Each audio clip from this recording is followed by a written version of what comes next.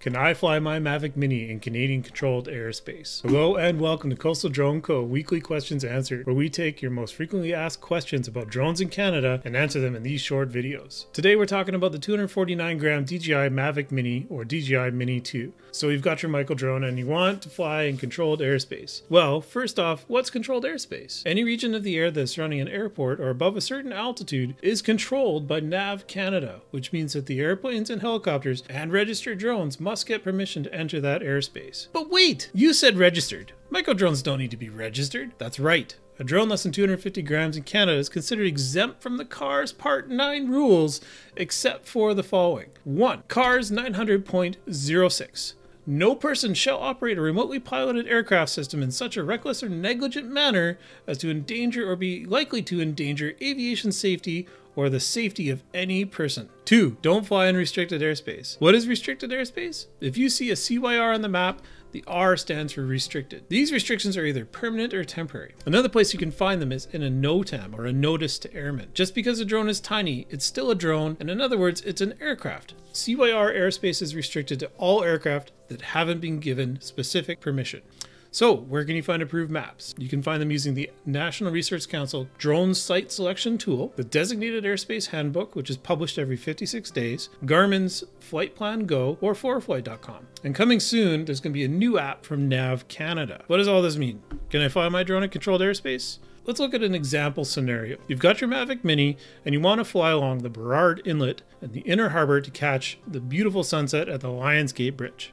The Mini doesn't matter, right? It's a micro drone. That's all we care about, no? Well, let's ask ourselves a number of questions before we take off. 1. Am I in restricted airspace? At this point, I've checked the charts and I've looked for NOTAMs to make sure the area I'm flying is not a CYR at the time I want to fly. This could change, so it's important that I do it before I fly and be sure that there's nothing coming up in the future. 2. Is the weather conducive for a safe flight? Can I maintain line of sight? Is it too cold or too wet? If I'm flying in the winter, do I know that my props aren't going to ice out? 3. Am I fit to fly the drone? Think about the I'm safe checklist. Do you suffer any effects from illness, medication, stress, alcohol, fatigue, or emotion? How about cannabis? Did you know that it's 28 days from smoke to launch for all aircraft? Drones are aircraft. 4. Am I violating any local or provincial bylaws by launching and operating my drone from here? No. I checked my local bylaws and I did my best to look for any posted signs before I chose this spot to fly. I also checked the provincial park and federal park maps to make sure I'm not standing on any of their land either. 5. Am I able to conduct this flight in a way that isn't considered reckless or negligent as to endanger any other aircraft or person? This is a big question, and it means you really need to know the area that you plan on flying in. But before we answer the question, I want to remind you to be sure to like and subscribe our channel and hit that notification bell, as we're going to post every Friday your top questions. So let's identify the biggest risk in controlled airspace. Are there lots of airplanes and helicopters taking off nearby or flying where I want to fly? Yes, and this is the harbor terminal.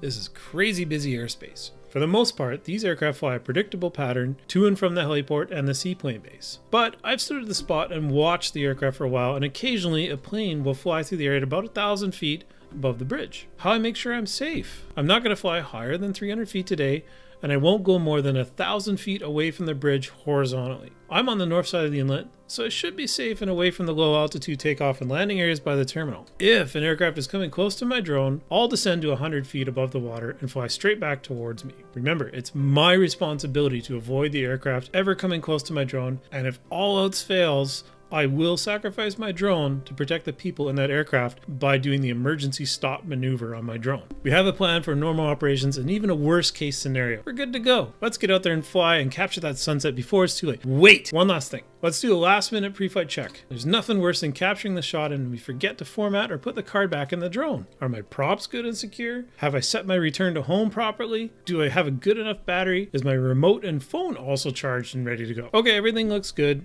Let's have fun and fly safe. Thanks for stopping by Coastal Drone Co.'s Weekly Questions Answered. My name's Ian, and I hope you enjoyed this video and found it informative.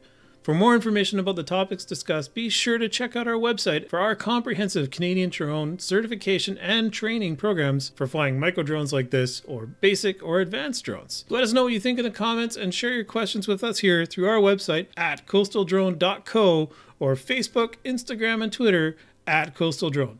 Hey everybody, thanks for tuning in to our first episode of Weekly Questions Answered. My name's Ian Wills. I'm new to Coastal Drone Co., but not new to aviation or drones. I come from 10 years as a commercial helicopter pilot, 5 years as a drone pilot, and an extensive background in sales, training, media, and information technology. My job at Coastal is to listen to your needs and identify the best possible solution to keep you flying safe and compliant across Canada. I'm happy to take your call, tweet, email, or DM anytime. Thanks again, and I'll see you soon.